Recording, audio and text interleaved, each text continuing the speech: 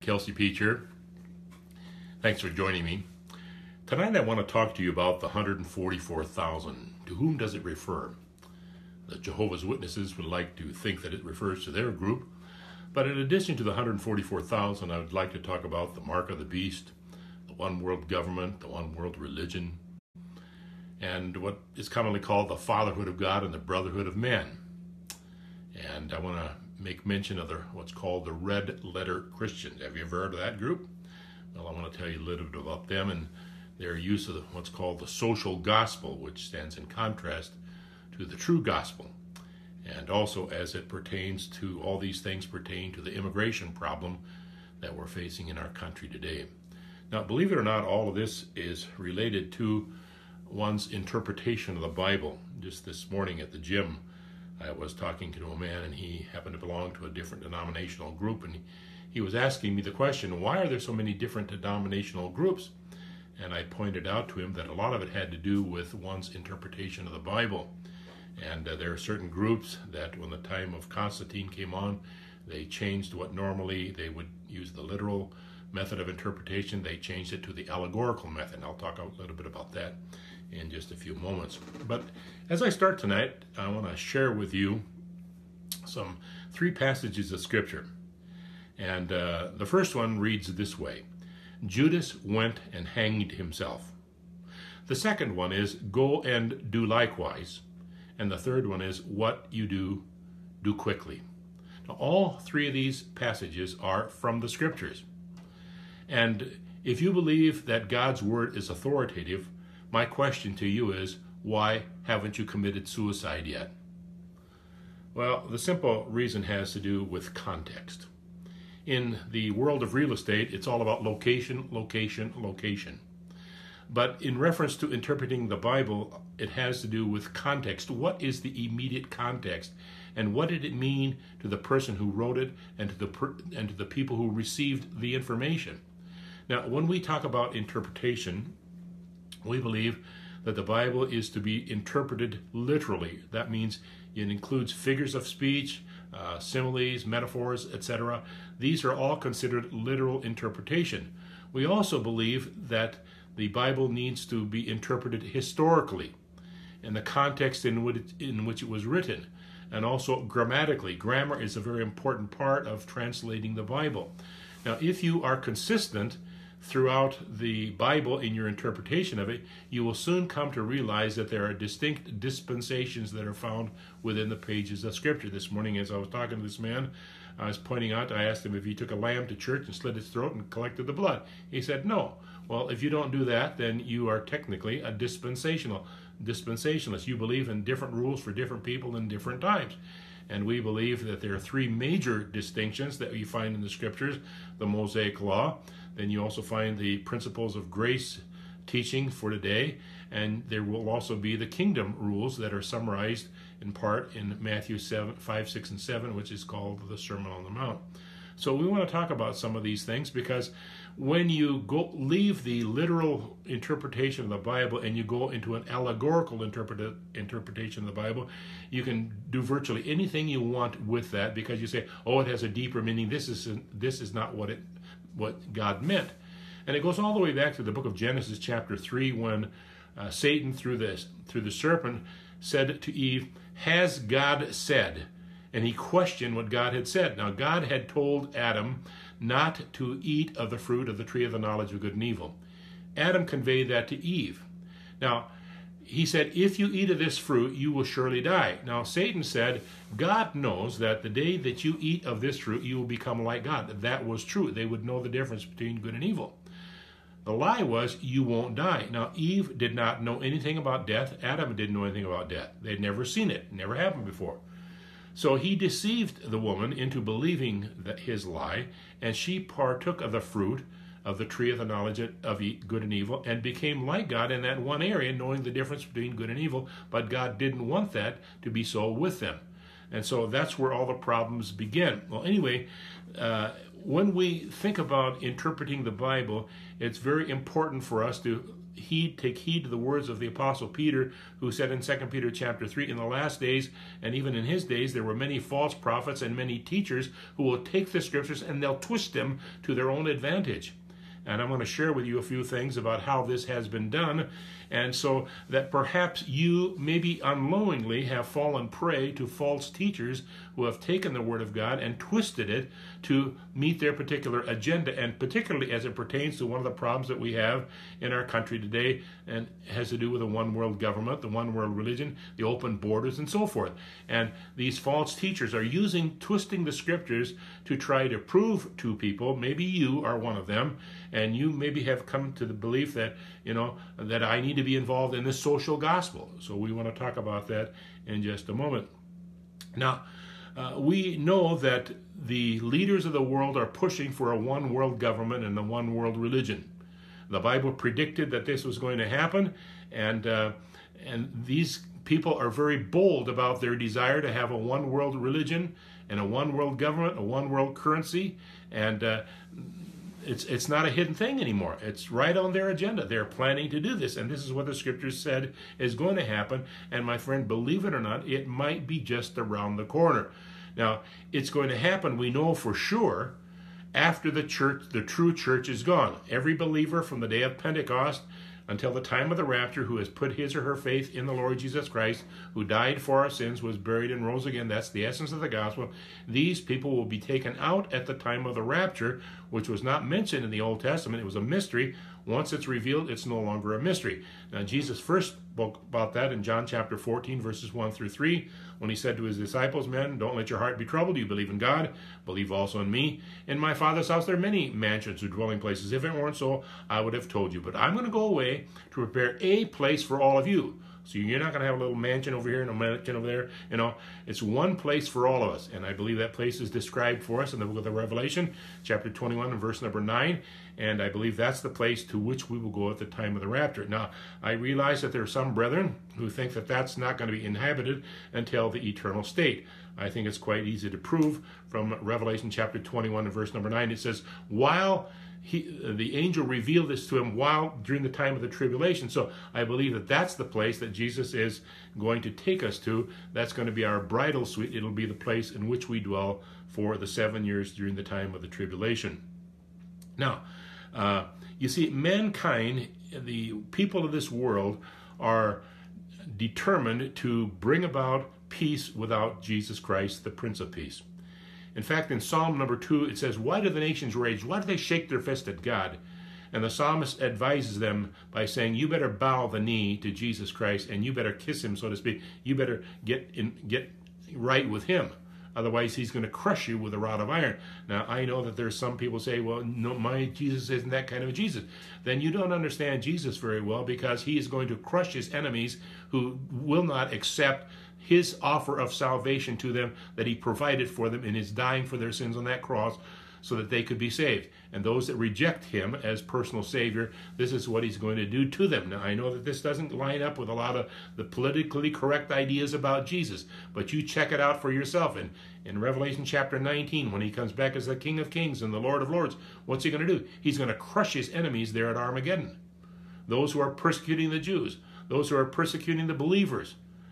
He's going to get rid of all those people by the word of his mouth. He's going to speak them. He's going to destroy them, and they're going to be judged and cast into the lake of fire.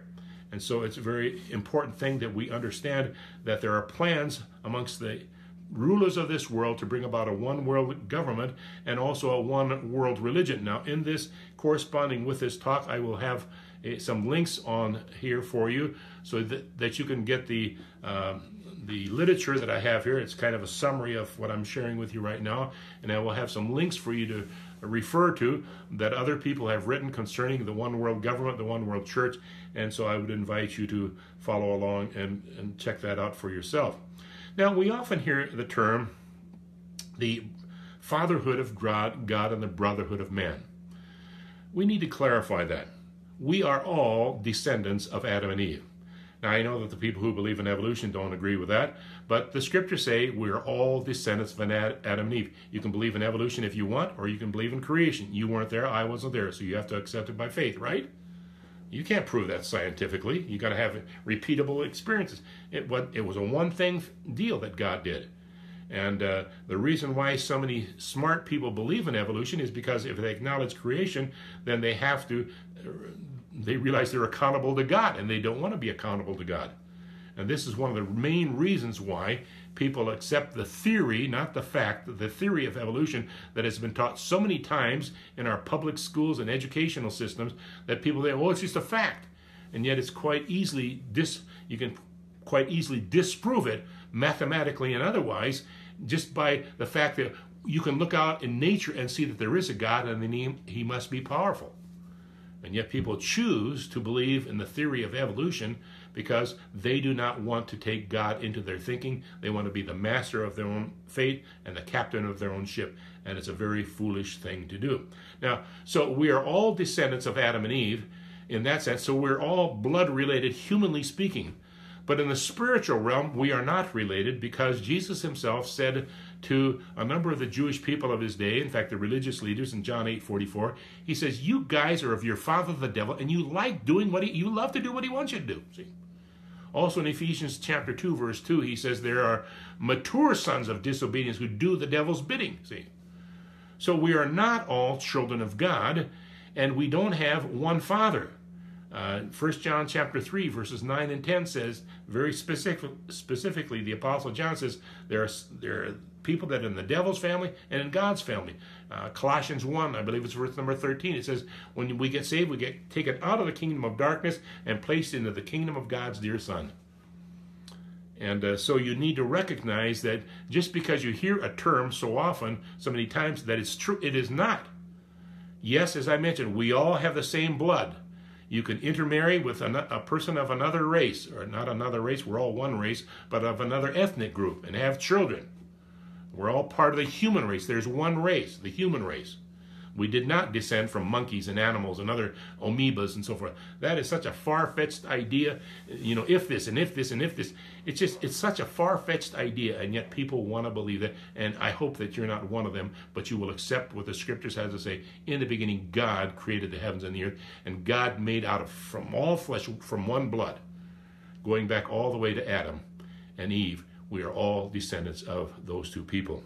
Now, we also want to point out the fact that the scriptures talk very clearly about the matter of borders, languages, and nations.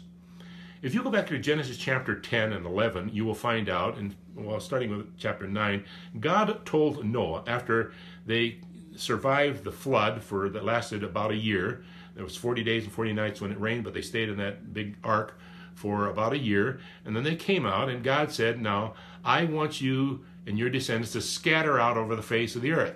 They didn't do that. They gathered in the place of Shinar and built this tower in Babel. And the head guy was a guy by the name of Nimrod. And after they got building this tower, God came down and he confused their languages. And so as these people were working together, now they can't communicate with each other. So this group went this way, and that way. That's where the ethnic groups that we have today come from. And you think about the United Nations, all these nations, where do they come from? It is because God decided, you are disobeying me, I told you to scatter out, and so he changed their languages miraculously, and this group went that way. They started intermarrying. That's why you have different skin colors, people, different hairs, different eye, matter under the eyes, a little bit more skin than other people have. But believe it or not, folks, we can intermarry with other people of other ethnic groups and have children. And that proves to us that one race is not superior to the other. Now, I know most races, when they are the groups that they think, well, they're superior to the other group. You have the Nazis, you have the Japanese, you have all the, even the Eskimos, are pretty proud of themselves. And, but we all come from one stock all the way back to Adam and Eve. So there is no, in a technical sense, the fatherhood of God and the brotherhood of man.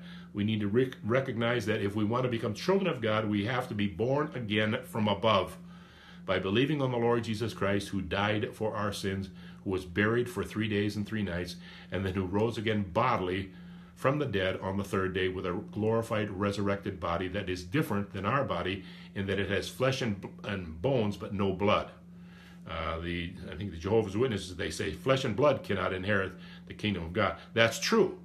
Flesh and blood, not flesh and bones. You see, Jesus, you go back to Luke chapter 24, and you find out that Jesus had flesh and blood, flesh and bones. He had no blood. And we maybe will tell you sometime what he did with that blood that he spilled there, that was drained out of him at the cross, what he did as it pertains to the heavenly tabernacle. Now, because the early people in Babel there, God scattered them out, and we find that God is the one, according to Acts chapter 17, he is the one that set the boundaries and the borders. Now, when one nation gets out of line too much, then he'll bring another nation and he'll conquer them. Now, this is what happened to the nation of Israel. You see, the nation of Israel was supposed to be God's witnesses there in the land of Israel. He says, you are my witnesses. When people come through here, from Africa and Asia and Europe, they come through your territory. I want you to tell them about me, the true and living God. Well, as the people came through, they wanted to become more like the nations around them. And they started worshiping their idols. They didn't observe the sabbatical year that God said, I want you to observe. Every seventh year, you're to let the land rest. Oh, we're wasting too much money, we could make more money. God said, let it rest and trust me.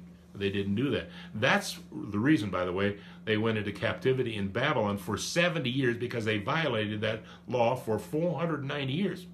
That's why it was 70 years. So the Babylonians, the Chaldeans, came over to Israel, and they took the southern two tribes, that were the 10 tribes had already been taken before. They took the 2 tribes, and they took them over into Babylon for 7 years.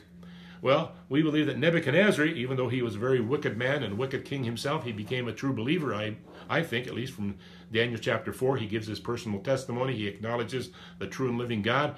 I was thinking just the other day as I was having a dream about one of the world rulers, and I had a dream of meeting him, and I was trying to convey to him, now, if you will humble yourself as Nebuchadnezzar did, then God could use you. See, I won't tell you which country it was, but it's a little short guy from the Oriental country, or the Asian country, and but I'm hoping someday maybe I will have the opportunity to speak to one of the chief people in Japan, having grown up there myself and having gone to school with his younger sister. Anyway, that's another subject in itself, but that may or may not come to pass according to God's will, but I'm willing to do that if God wants me. Anyway, as we get back to this, so God will use nations, and he says, I want you to keep these nations separate. I don't want you to try to make a one world government without me, the Prince of Peace.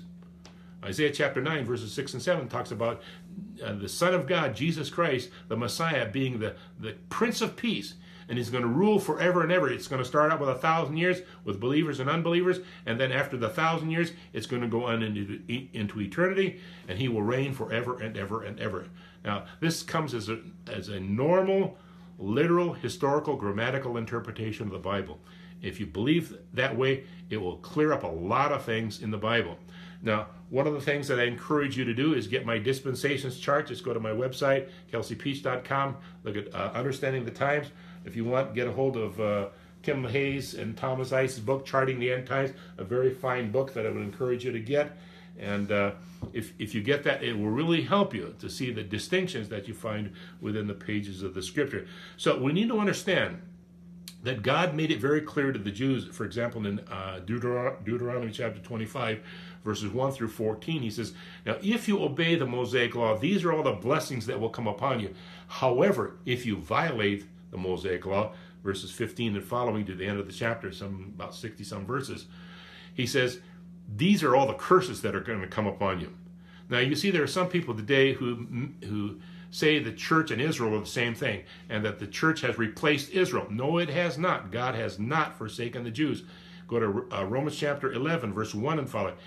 Paul says, has God forsaken the Jews? No way. They've been temporarily set aside because of their rejection of Jesus Christ as their Messiah. But it says in Romans 11:25, when the fullness of time has come in and the Gentiles who are going to be saved, become part of the body of Christ, which the body of Christ, which becomes the bride of Christ. When that is completed at the rapture, then the time clock that God has for the Jews will start up as soon as the Antichrist signs the covenant, the 7-year agreement with the Jewish people. That's when the tribulation is going to begin. So from the time of the rapture until the time that the signing of the covenant with the Jews, when the Jews are, something's going to happen that's going to cause the Jews to go back into Israel. And I've shared that with you in a previous talk, and if you would like the basic chart on that, just let me know, and I'll try to, if you didn't get it, I'll try to get that information to you. So we need to understand that God is the one that established borders. And you have to have borders, and you have borders, languages, and this culture and finances, a money system. Now, you see, we know that in the time of the tribulation, when the Antichrist comes in, the one that's going to sign the covenant, the agreement with the Jews, is going to come from the revived Roman Empire. Now, you can prove this from Daniel chapter 2, where it talks about the head of gold being the Babylonian Empire, the breast of silver referring to the Medo-Persian Empire, the thighs of bronze referring to the Grecian Empire, the legs referring to the Roman Empire, the feet, the 10 toes of iron and clay mixed together is talking about the revived Roman Empire. And then you go to Daniel 2:44 and 45, and you find out that in the end of times that there's a stone that's going to come out of this mountain, strike this image of Nebuchadnezzar and the world kingdoms. He's going to destroy it and set up, that rock is going to grow into a mountain, which will represent the kingdom of the heavens, over which Jesus Christ himself will be the ruler. And perhaps we'll share more information with you on that a little bit later. Now, I have a lot of references in my notes here that I would like for you to check out for yourself.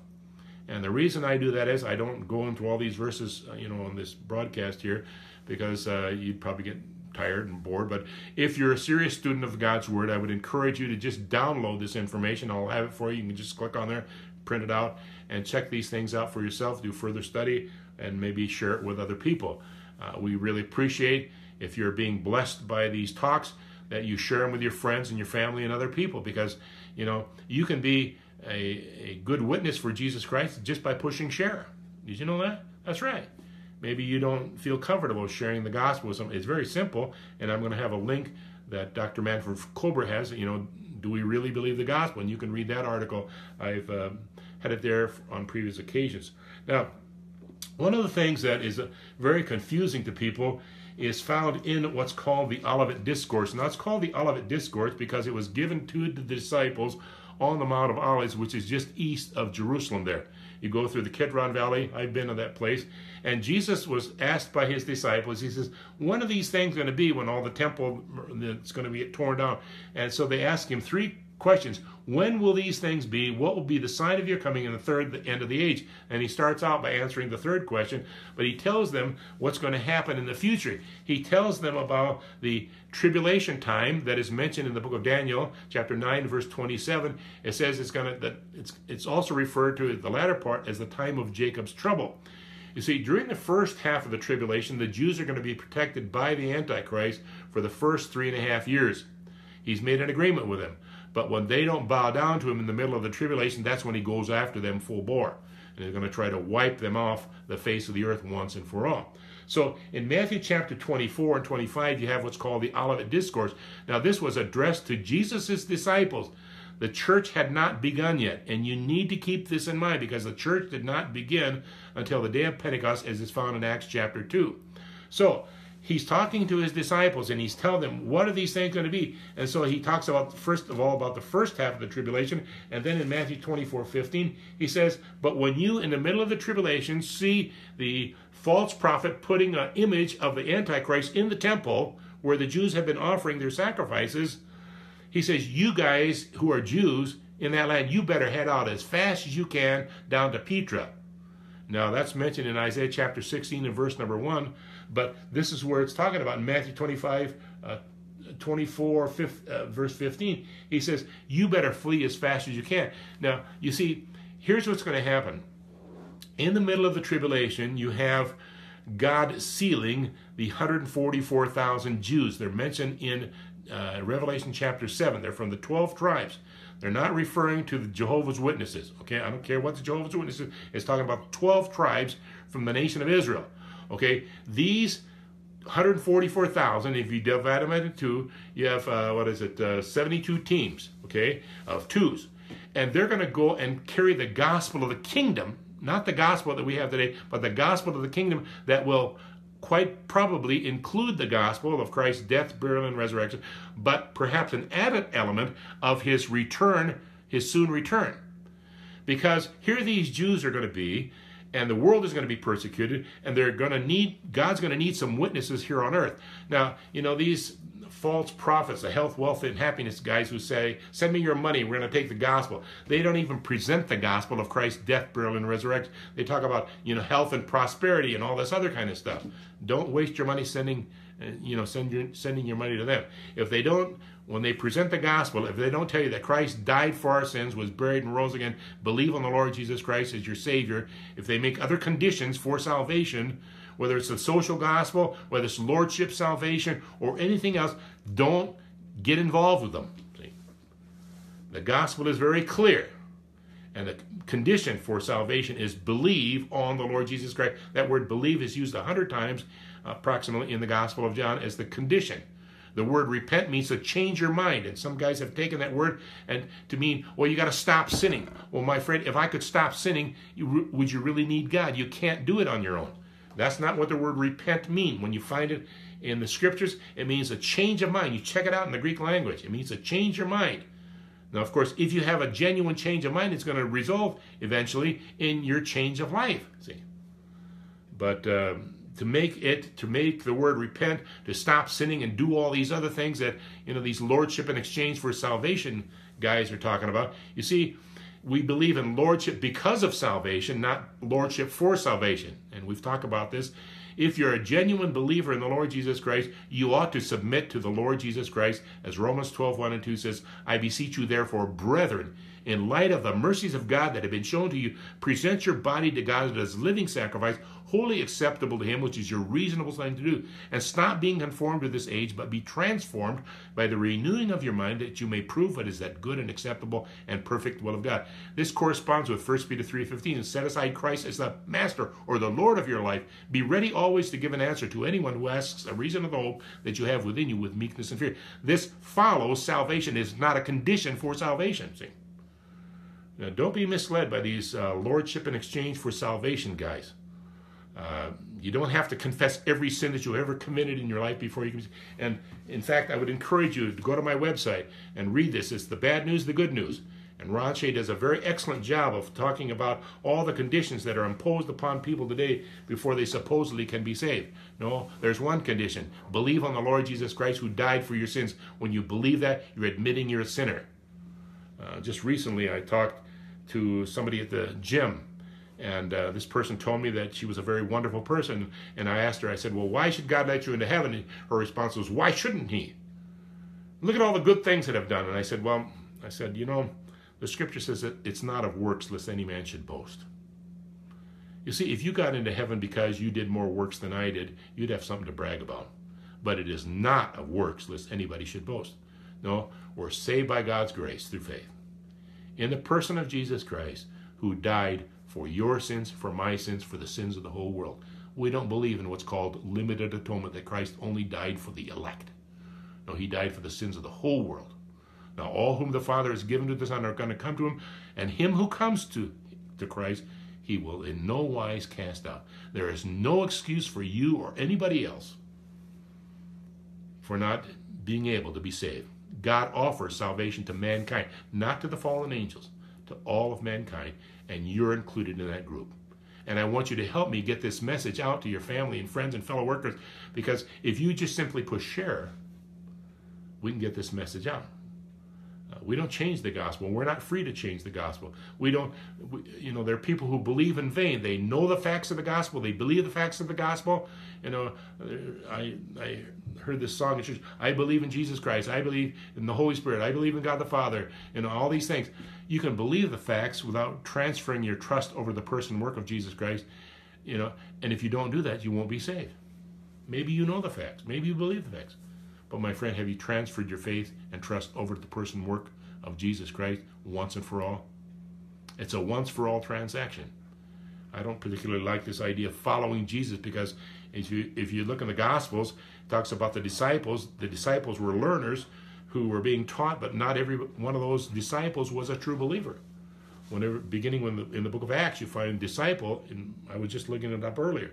Whenever you have the word disciple, it's used of a true believer. So he says, make disciples, true believers, baptize them, so they'll give evidence of their identification with Christ in his death, burial, and resurrection.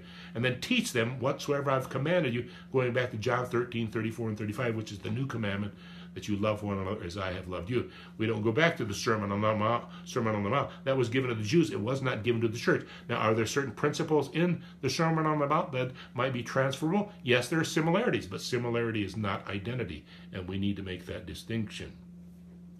So, when he talks in this passage in Matthew 20, I got a little sidetracked there. In Matthew 24, he says, if you have done these things to the least of my brethren, if you've fed, let's see, what is it here? If you fed the hungry, if you gave a drink to the thirsty, if you took in the stranger, if you clothed the naked, he says, inasmuch as you have done it to these, the least of my brethren. Now, I pointed out to you that the word brethren does not refer to unsaved people. And I believe it's more than just the Jews, because the Jews at this particular time were down in Petra, in that bowl-shaped area, where God himself is going to protect the Jews so they don't get annihilated. So it's not referring to them, I don't believe. It's referring, however, to the 144,000 that are going about here and there, and the people who have not taken the mark of the beast will be those who will receive their message, and when they believe and are saved, they are willing to share what little water they have and what little grubs, worms, whatever they're trying to survive on. They'll be willing to share that with these 144,000 that have come to their door. That's who these brethren refer to, not all the people of the world. That's not what it's talking about. But you see, the social gospelites guys have twisted this to mean everybody. No, that's not what it's talking about. And so the brethren is a reference, we believe, to the 144,000. Now, there are people who are involved in what's called the social gospel, and I'll invite you to check this out on the links that I'll have here. But the social gospel changes the true gospel, and it goes something like this. Go into all the world and feed the hungry, clothe the naked, build homes for the poor and care for the sick, become politically and socially active in order to eliminate the great social problems of our day, in order to impose biblical standards upon society, or to change the world for Christ. That is not what we do today. The ship is going down, my friend. We present the good news concerning Christ, and when they do that, people's lives get transformed. We do not include the social gospel. Now, a natural result from our being saved will be good works. But that's a personal thing. That's not something that the government, God is imposing on the government to do here in the Sermon on the Mount. See, but these guys do that. Now, maybe you've never heard of Red Letter Christians, and I'll give you some links that you can go to and check out for yourself. But these people use Matthew chapter 5, 6, and 7, the Sermon on the Mount, and they say that the red letters, which refer to Jesus' actual words, are more important than the rest of the scriptures. My friend, 2 Timothy 3:16 says, all scripture is God-breathed. It's profitable for doctrine, reproof, correction, and instruction in righteousness, that the man of God may be perfect, thoroughly furnished unto all good works. So we believe that all scripture is God-breathed. Not all of it is to us. All of it is for us. And we need to make that distinction. Now, what these guys have done, the red letter Christian, is they have taken the words of Jesus that were given to the Jews, not to the church, and they try to impose those, whatever they pick and choose. See? They don't take the words of Jesus that are found in the upper room discourse mentioned found in John 13, 14, 15, and 16. They don't take those words usually, because these are anticipatory of what's going to take place, what is revealed to us in the epistles, primarily that were written by Paul, Peter, John, James, and Jude. See? So those are New Testament truths that we apply for ourselves. And if you don't see these distinctions, my friend, you're going to be tossed about by every wind of doctrine. If a smooth preacher comes along, oh, it sounds so good, I must be doing this, and then you get involved in assisting, aiding, and abetting the one world government and the one world church that is coming. Now, just because you fall for that doesn't mean that you're unsaved, okay? But in Ephesians chapter 4, the Apostle Paul says many Christians are tossed about like a cork in the wild raging sea. And my friend, we don't want you to be that way if you're a Christian. You shouldn't be deceived by false teachers. Peter talked in 2 Peter chapter 2. He says there were false prophets in the Old Testament. There are false teachers today. Paul talked about it. Jude talked about it. Peter talked about it. And you need to be aware of the things that are going on. So we believe that once we are saved, there are good works for us to do. James, the half-brother of Jesus, talks about in James 2:20. He says, now, as far as other people are concerned, if you want to show them that you're a true Christian, you have to do that by your good works. Now, your good works don't save you as far as God is concerned, but they will give evidence to other people who say, well, show me your faith by your works and I'll believe you. You can't just say, well, I believe, It says the demons believe in God, and yet they're not saved. So just making a profession is not enough for people to recognize that you're a true believer. And even though you're saved, you might sometimes act like an unsaved person. You might become carnal. Now, there's some guys that say there's no such thing as a carnal Christian. Easy to disprove. 1 Corinthians chapter 3. Guy living incestuously with his mother or his stepmother. He was a saved man. Christians do sin. We have a sin nature. Paul had one, he talks about in Romans 7, verses 15 through 25. You have one. If you say you have no sin nature, you're just deceiving yourself. Whether you're saved or unsaved, you have a sin nature. You will have it until the day you die. Now, I hope that this has been helpful for you. I realize there's much, much more that we could talk about as far as these different subjects are concerned, but I would encourage you to check, download this information, print it out, look up the scripture references. But the main thing is, have you been born again from above? Are you a true child of God? If you are a child of God by faith in the Lord Jesus Christ, who died for your sins and rose again, then we want to help you grow in the sphere of grace and in the knowledge of the Lord Jesus Christ. We want to show you what God wants you to do as far as good works are concerned. We want you to share your faith with others. One way you can do it, as I mentioned earlier, just push share. And this will get out to your friends. And if they share it with their friends, it can grow exponentially. And we want to reach people of the world with the good news concerning Christ. I would like to find a way to do this with reference to the Japanese people. My parents and grandparents spent many, many years in Japan. And but if people get involved, Christians will get involved in sharing the good news, and sometimes, if necessary, translating things for others so that they can be saved. This God's Simple Plan of Salvation that Ford Porter wrote many years ago. It's in 126 languages. This is in Spanish, and you can get a hold of those. There are some that you can even send by email to other people to help them in their understanding of the Scriptures. We want you to grow in the sphere of grace. We want you to live in the light of Christ's any moment return. If you do that, you can earn the crown of righteousness that doesn't fade away. We don't want you to get caught up by the false teachers, their false doctrines, but help us share the good news with other people and messages like this so that the Christians can keep on growing and you can have a part with us in this matter. Now, we're here to help those that are teachable and willing to change. You can't teach somebody who's not willing to change. I mean, you can teach them, but it doesn't do any good. But if you're willing to change, you're teachable and willing to change. As I mentioned to some fellow this morning, I was talking to him at the gym. I said, I've been studying this book for a long time, but I don't have all the answers. If I don't have an answer, I'll try to find one. And even if I try to find one, I may not still have. I probably won't know. I won't know everything there is to know in the Scriptures until I get to heaven.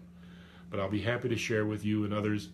If you're teachable and willing to change, please send your questions and comments to us, and we'll do our very best to share that information with you. Now, I'll have on this corresponding article here that I'll put in just a few moments on my website, and it'll have a link that deals with the one world religion, what the gospel is and what it is not, and about the red letter Christians and a few other things. So I hope that you will avail yourself of this. And if you need to, every once in a while I need to have my thinking corrected. And Scripture is good for doctrine. Everything is to be believed, not everything is to be believed and practiced. We need to be reproved sometimes. We need to be corrected. We need to be instructed in the right way to live. And we want to help you do that. And so until next time, my friend, this is Kelsey Peach, asking God's blessing upon you as you are obedient to Him and His word.